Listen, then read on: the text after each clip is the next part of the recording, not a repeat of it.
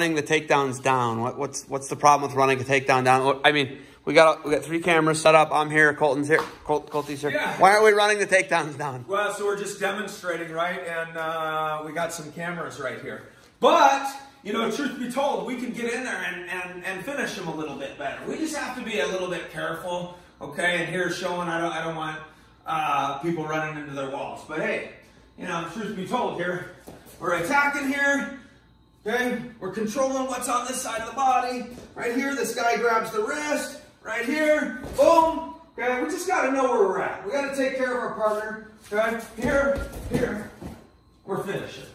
Okay, so we don't want a full speed probably on this 10 by 10 mat. Now, if you want to get a bigger mat, I can help you get a bigger mat. You come over here. Yeah, you guys actually have a bigger, older mat over here. Yeah, you got and this is an older Resilite Classic, right? That's a flex. That's a flex roll. Yeah, this is a lightweight. Yeah. Okay, this is a 10 by 10. We got 15 by 15 Classic over here. So we get over here, we're finishing stuff. Okay, so here's my question. If Drew wants to, like legit, this is a real thing, okay? No gimmick. If Drew wants to, and he's like, you know what, I want to work on knee pounds. I want to work on, knockouts, whatever it may be. Could he take these 2 pieces right here and drag them down in your basement? Absolutely. And not worry about, because then it's more padding. He's got carpet. Because your wife said it looked better in the basement. She's like, oh, do everything. Yeah, in the basement is better. Do you work on it in the basement at all? Yeah. Yeah, so the basement, it's light enough. Man, one of these. Could Colty move it? Where'd my guy go? Where'd he go?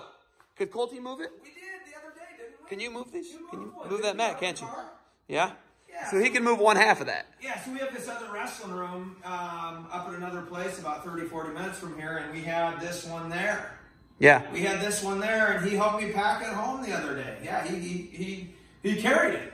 That's crazy. But, you know, we would try to do on here, especially you get a good partner, you can do low-impact finishes. So right here, he might, you know, in a match, man, you have to pump around your feet. But right here, he might be able to just put me down and step into a Turk, you know, from right here.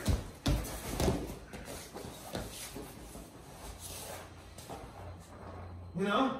Wrestling in the phone booth, like you said. Yeah. Got it. Because we don't want anyone to eat the steps. There's steps. No, there's multiple head trimmers. Look, you can wrestle it here. Yeah. You know? You don't get a lot of space.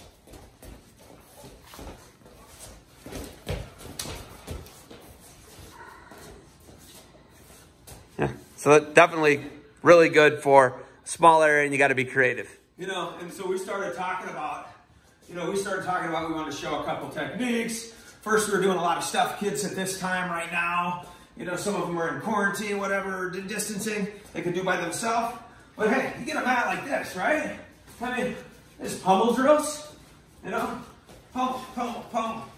You know, throw-bys. You work a throw-by right here. You know, back pulls on your head. Very easy. Very easy. Spar a little bit, you know?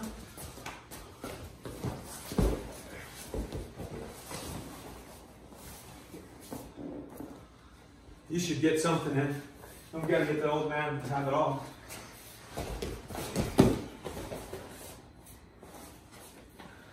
So, right here, you know, anything you need to do as far as your footwork, your motion, your light techniques, even on the mat here, you know, changing over right here, and right here, move back into the guy.